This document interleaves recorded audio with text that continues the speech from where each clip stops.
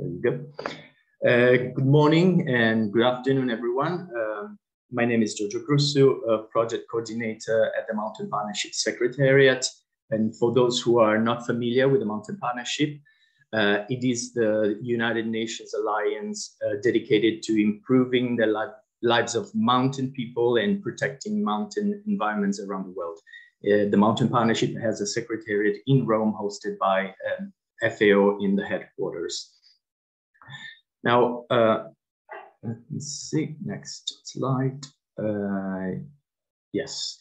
A few years ago, the Mountain Partnership and the Global Island Partnership started a collaboration under the name of Coalition of Fragile Ecosystems, an alliance that works in both mountain areas and islands, which represent more or less 1.3 billion people in the world.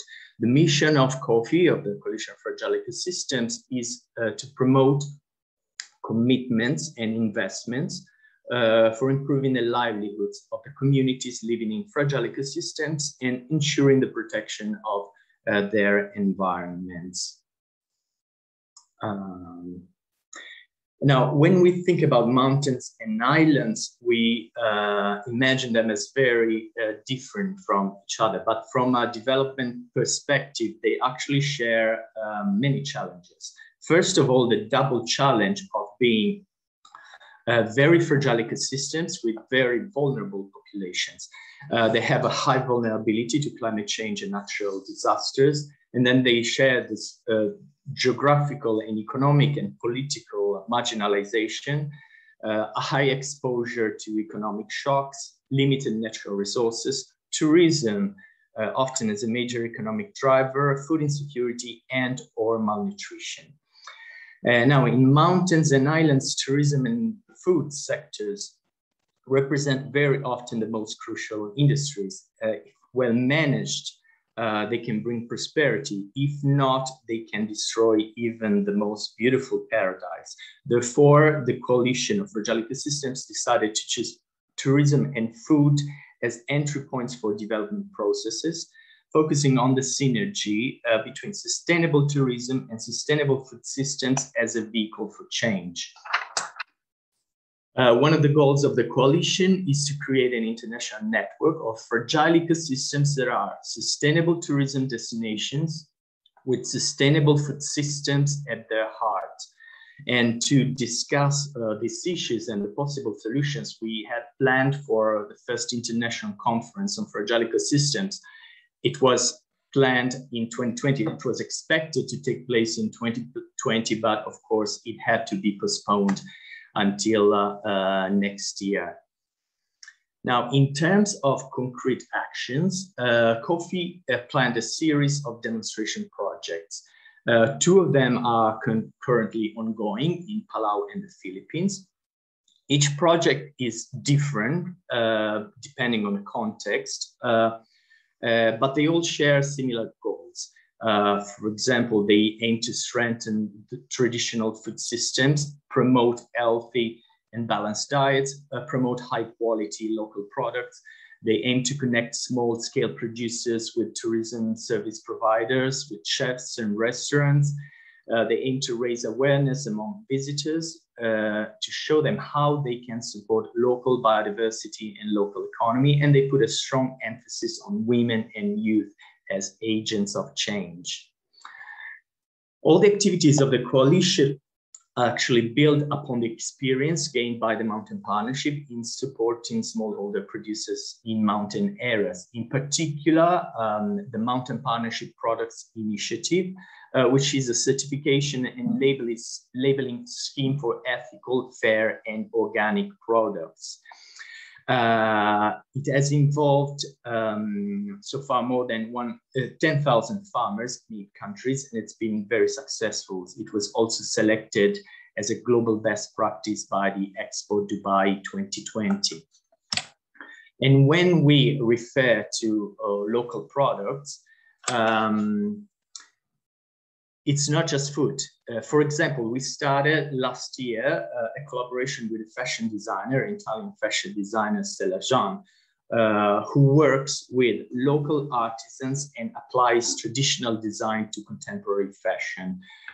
So we have here cultural heritage as a driver of economic development. And the first experience was with a group of women artisans in the mountains of Kyrgyzstan. They use felt as the main product with an ancient technique. And the result of the collaboration was a very successful capsule collection that was presented at the Milan Fashion Week. And it gave an incredible visibility to the group of artisans in Kyrgyzstan and the area, the mountain area where they live. So we are going to have new collection every year in a different region, and hope to expand it. Now, going back to the demonstration projects of the coalition, the first project is in a mountain region of the Philippines, the Cordilleras. And it's a project that worked on mapping agrobiodiversity, mapping the tourism stakeholders, labeling quality products, creating a chef alliance to promote the Cordilleras product, organizing promotional events. And all farmers involved became part of the Slow Food International Network, which means that they will continue improving their skills along this process up to project closure. And it's worth mentioning that in parallel, during project implementation, the Philippine government started promoting food tourism and agri-tourism, and recognized the participatory guarantee system that we use to certify our products.